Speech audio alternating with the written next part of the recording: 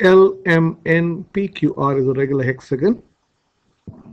Calculate the size of angle LRM giving reason at each step. So the question is, you want to find this angle LRM, and this is a regular hexagon.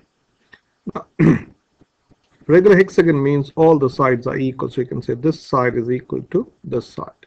Or you can say triangle LRM is an isosceles triangle. And as it's an isosceles triangle, the base angles are equal. So you can say the first thing is triangle LRM is an isosceles triangle. Is an isosceles triangle, okay, which implies base angles are equal. Base angles equal. Now what does that mean? You can say LRM, I'll say this is angle LRM is equal to angle, this is the notation for angle LMR. LMR. Okay, so we know this. If this is x, this would also be x. So I want to find this angle, which is the interior angle of a hexagon. So let me draw a hexagon. Now there's a formula for finding the interior angle of an hexagon, or the sum of interior angles. So let me write the formula. The formula is like this: sum of interior angles of any polygon. Sum of interior. This is a good formula to remember. It's very simple. I've made a video on this. Sum of interior angles of any polygon. Of any polygon has got this formula, which is equal to n minus 2 times 180, where n is the number of sides. Where n is the number of sides.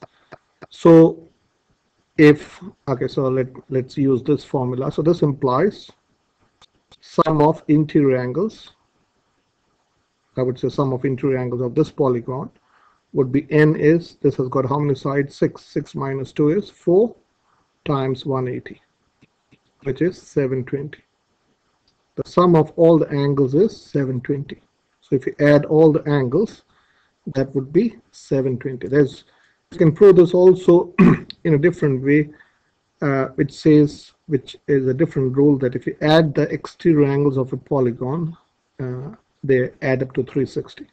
So which implies, I hope you understand, angle L would be 720 divided by 6. So each of this angle is 120 degree. Okay, or if you think in a different way, I want just to explain this in a different way. Suppose if this is the center of the hexagon, if you think in a different way, so let's think in a different way. We can prove this in a quite easy way, in a different way. I just thought about this now. Suppose you're splitting this into, so each of this angle, there are 6 angles. I hope you can understand this would be 60 degrees because you've got 6 angles. So this is 60, and this side is would be equal to this side is equal to this side in a hexagon. Okay, so it's an equilateral triangle. So this is 60, and this is also 60. Okay, so all the angles are 60. So this angle is 120. I'm explaining this in a different way. So this angle L, you can say an angle L is equal to 120. Okay, which implies angle LRM